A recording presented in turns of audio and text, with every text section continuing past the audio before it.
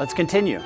Our hero's illness gives way to Chapter 6, the famous book burning episode. The major irony here involves the hesitations that our would-be inquisitors display during their fairly arbitrary condemnation of textual heretics.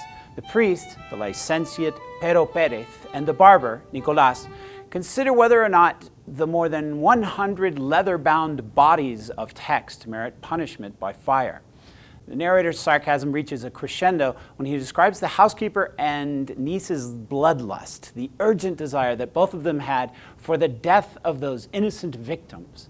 Then come the disagreements between the judges. For example, the priest wants to burn the Amadís of Gaul, noting that since it is the promoter of the dogma of such a dangerous sect, we must, without any excuses, condemn it to the flames.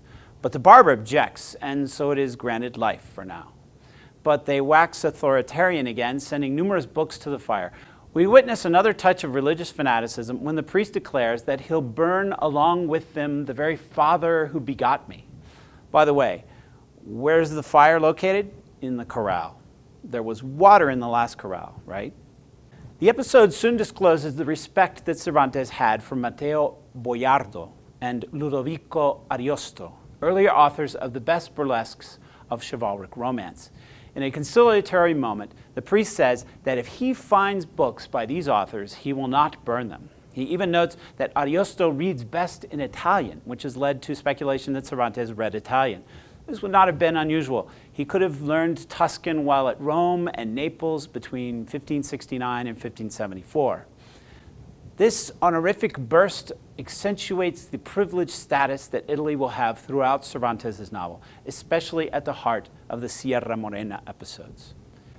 The inquisitorial process continues at random, which seems to be the basis of Cervantes' main complaint against that institution. At the same time, he uses the episode as a kind of literary review. He pardons the Amadís, Palmerin of England, and Tirant lo Blanc, as well as Montemayor's Diana, some collections of lyric poetry, and then a series of major epics, La Huracana by Ercilla, La Austriada by Rufo, and El Monserrato by Virués. This allows us to glimpse into Cervantes' literary preferences and might be useful for interpreting the novel we are reading. What do they have in common? It's dangerous to generalize, but I will anyway. Emotion, love in particular, and always contrasted against anger, and certainly nothing of national chauvinism, but rather tremendous anxiety and doubt about the imperialist expansion of late 16th century Spain. Montemayor and Ercilla are perhaps the best examples here of a certain reformist mindset. La Diana is a maze of love stories that ends in a Moorish novel, signaling a desire for transcultural reconciliation. La Huracana is an anti-epic, emphasizing the heroism of the indigenous Americans and portraying their Spanish conquerors as corrupt and immoral. Finally, we cannot avoid the wild reference to La Galatea, a pastoral novel written by Cervantes himself. Don Quixote is a fiction that focuses on fiction as one of its main topics, and this will not be the last time that our author will incorporate himself into his own text with dazzling effect. Let's review. Notice how the inquisitorial fire is lit just as Don Quixote comes home, all thrashed, molido in Spanish, and beaten, imagining himself to be a Moorish protagonist in a frontier ballad. This establishes a rather complex relationship between the hero and that most infamous of Spanish institutions. Has Don Quixote exceeded his mandate, thus deserving to be condemned to burn in hell like his books? Or is it rather that our hero's absence unleashes the vengeful, barbaric impulses of his fellow citizens?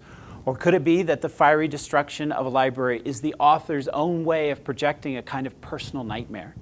In which case, we have to ask, which author? If we accept the fictional hypothesis that there is an original author, that what we are reading has been copied from the Annals of La Mancha, then it should be interesting that said author tends to burn books that have relatively little to do with cultural frontiers.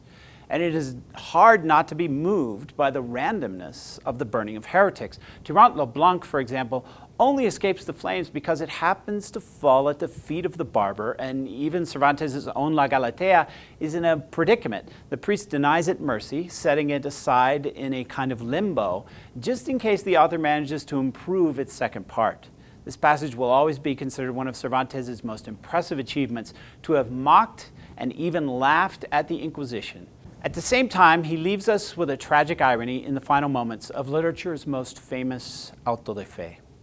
The priest grew tired at the prospect of looking at more books, and so without a further thought, he wanted to burn all the rest. But the barber already held one called The Tears of Angelica open in his hands. I would shed them myself, he said when he heard the name, if I had ordered the burning of such a book. What if all of these books were people? Another horrific irony, the last book to be spared is a Spanish continuation of the love between Angelica and Medoro the Moor, the relationship that drove Roland mad in Ariosto's Orlando Furioso, the crisis of national identity again. And then we find out from the priest that the author of The Tears of Angelica also translated into Spanish some fables by Ovid. Perhaps there is still hope for a cultural metamorphosis here. Finally, let us admit that not only did Cervantes invent the art of the modern novel, he also invented the art of literary criticism.